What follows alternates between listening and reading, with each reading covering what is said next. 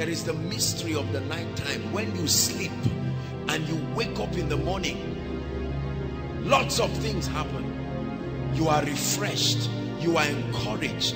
God blesses you with a gift of a new day to be able to remedy the mistakes of yesterday. So when you wake up, hallelujah, your spirit is alive.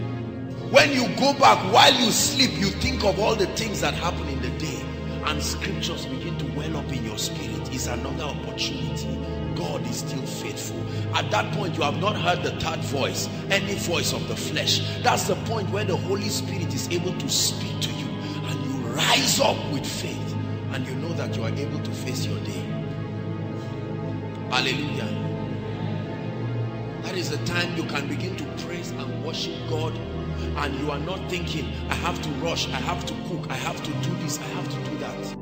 Welcome to StartNOW Channel. We are glad you tuned in today to experience another life-changing encounter in God's presence. The Bible says in Psalm 119 verses 130, the entrance of thy word giveth light. As you listen and watch, may you experience the transformative power of God's light. Thou art my God, early will I seek thee. My soul thirsted for thee, and my flesh longs for thee in a dry and thirsty land where there is no water. And this is why I seek thee, to see thy power and thy glory as I have seen thee in the sanctuary. Hallelujah. God bless you. Please sit down. Thank you, Pastor. Thank you, sir. It's a privilege to bring the word of God. I appreciate. Hallelujah. There's something about seeking God early in the morning. The Bible begins to speak to us in Galatians chapter 5 from verse 16. It says, this I say then, walk ye in the spirit, and you will not gratify the desires of the flesh. It says, for the flesh lusted after the spirit, and the spirit after the flesh. And he began to tell us that there is always a contention, hallelujah, between the flesh, the workings of the flesh, and the spirit, hallelujah, that they operate on two different laws. In Romans chapter 7, the apostle began to communicate in lamentation in his spirit, and he says, with my spirit I serve the Lord, but in my body I see another law working in my members. Hallelujah. He says, so that the things that I desire to do, I do not find myself doing them. And then the things I do not want to do, I find out that there is something compelling me to do them. And he said, oh wretched man that I am, who shall deliver me from this body of death? He was communicating a frustration. Hallelujah.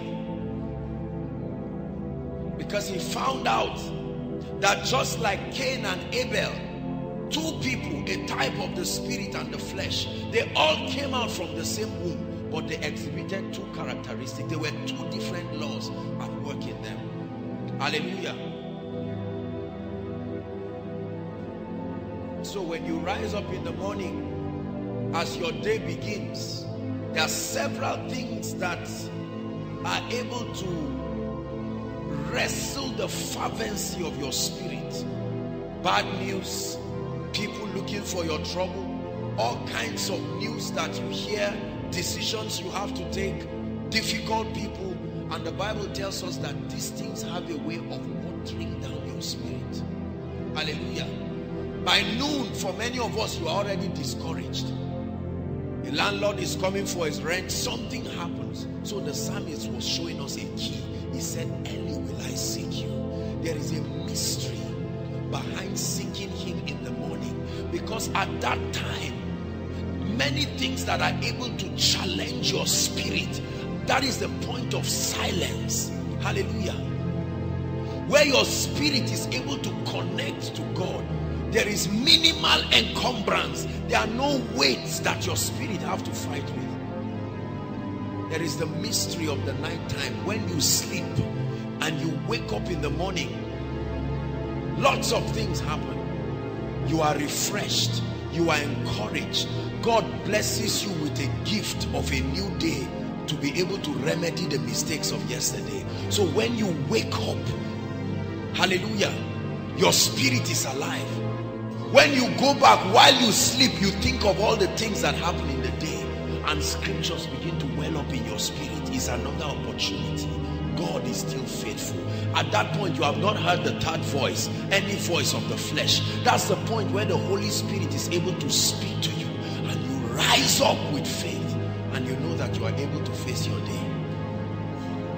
Hallelujah. That is the time you can begin to praise and worship God, and you are not thinking, I have to rush, I have to cook, I have to do this, I have to do that. He says, early in the morning, I want to see your power and your glory in my life. But I know the secret is to seek you early. The Bible says those who seek me early will find me. That means God is not available all the time. Let me tell you something that will shock you. The presence of God is there all the time, but there is a protocol to the glory. It doesn't just come anytime you want. Are you following me now? The Jews understood this. There were times and moments where the portals of heaven will be open in an unusual way.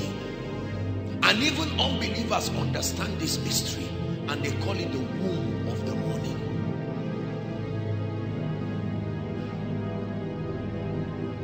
Hallelujah. That's when you can worship him in spirit and in truth. That's when you can worship him.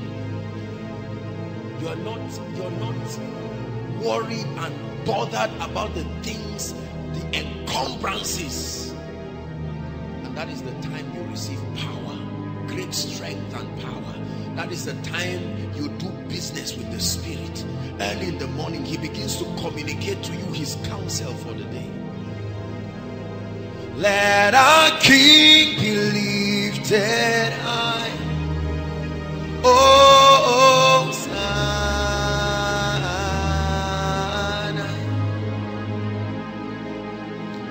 Hosanna in the highest.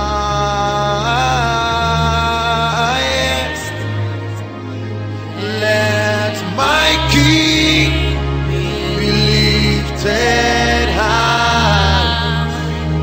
Oh, Hosanna.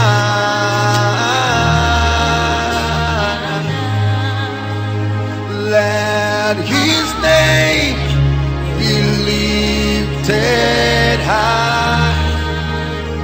Let his praise be lifted high. Let my God be lifted high. Oh, Hosanna.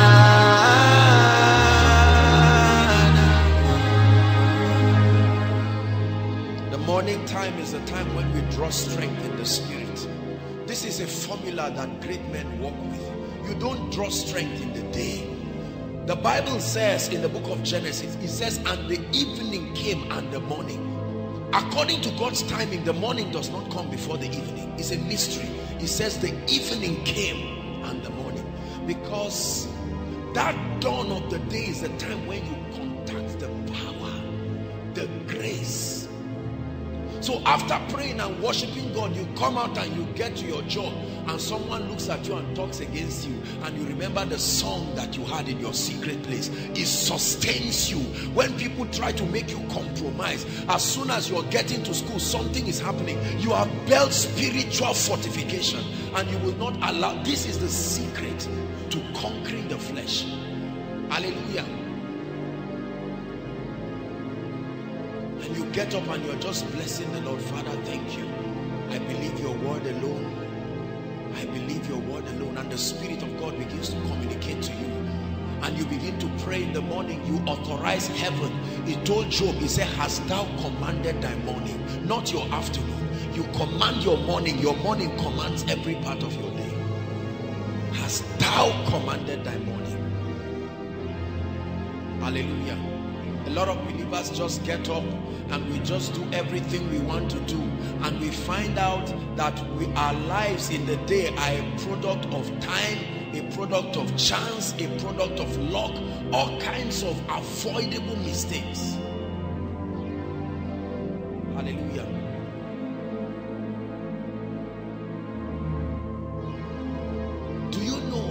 that every time you pray in the morning, it looks like there is an unusual grace to just flow.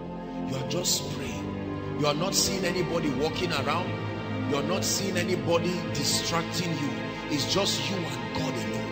And you can worship and pray, and you find out that there is an unusual open heavens. At that point, you can trust the voice you hear, because you are not worshiping God out of anger. You're not worshiping God out of tiredness. You are strong, and you can hear his voice. The Bible says Samuel lay close to the ark, and he heard the voice of God. That was the secret. He was close to the